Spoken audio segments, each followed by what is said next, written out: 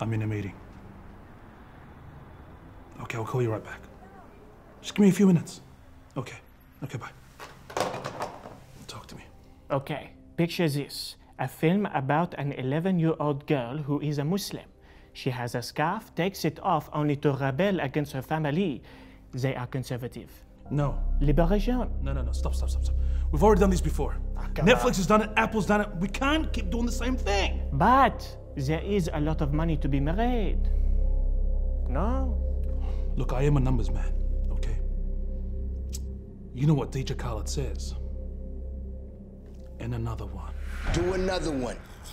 Another one. Another one. But wait, there is more. Sexual liberation. Oh. No, she's 11 years old. We can't do it. What? It's just skimpy clothing. This is pedophilia. No, it isn't. It's just skimpy clothing, dancing sexual way, bracing This her is femininity. child pornography. No, it isn't. I know, trust me. It's just twerking. Just twerking. Only twerking? Only twerking. She's just dancing for herself. Okay, now we're talking. Yes. Okay. I think we're gonna make a lot of money. 1 sec. Hello, George. Cancel all the appointments. I think we're onto something here. I'll talk to you about it later. Okay, bye. This is gonna be huge. Netflix's upcoming release, Cuties, is anything but cute. Cuties tells the story of an 11-year-old girl raised in a traditional Senegalese family in France.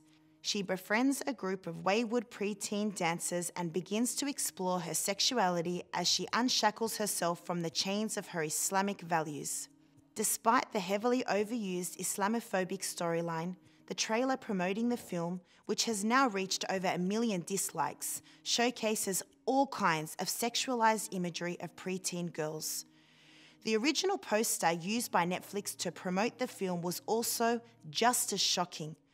Thankfully, the film was swiftly met with public outrage and hefty criticism for its outrageous exploitation of vulnerable children. A petition calling for the film's cancellation has also worked up almost 600,000 signatures. In response, the raunchy poster promoting the film has since been pulled down, and Netflix has apologised for using inappropriate artwork, stating it was not okay. You don't think?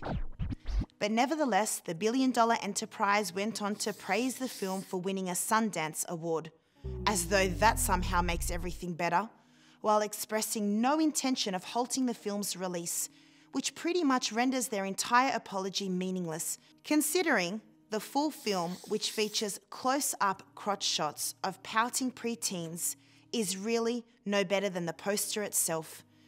Astoundingly, the producers of the film have also tried to justify the film by reassuring us that Cuties' intended audience was actually for adults.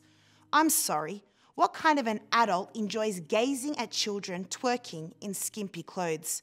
I'll tell you, probably ones that are found in prison. Colouring child pornography with phrases such as 11-year-old trying to explore her femininity, with preteens running through the streets waving lingerie, does not make this liberating at all. Rather, something that would have been featured on Jeffrey Epstein's playlist. The entire ordeal has left most of us wondering, where do we draw the line between freedom of art and child exploitation?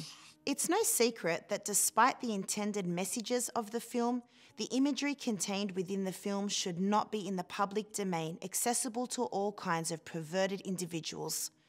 The imagery is borderline child pornographic and by all means should be censored. Not only is such content putting the lives of vulnerable children at risk, but it's also ramping up the sexualization of our children today, not allowing children to be who they are, children. But in all honesty, in today's liberal society with principles and values that fluctuate sporadically by the day, we are only going to see things worsen.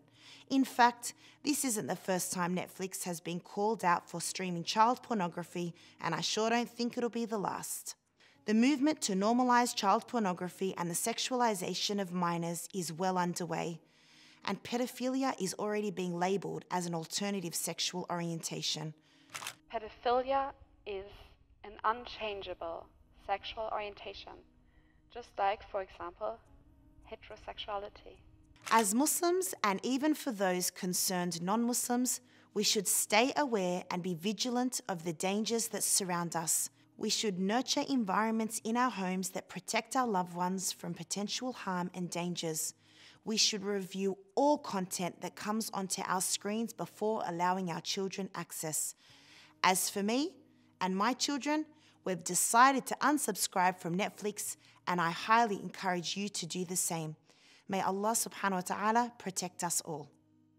If you enjoyed this video and other content OnePath Network produces, please visit onepaathnetwork.com. For as little as $1 a day, you can help in spreading beneficial content across the globe. Thanks for your support, guys.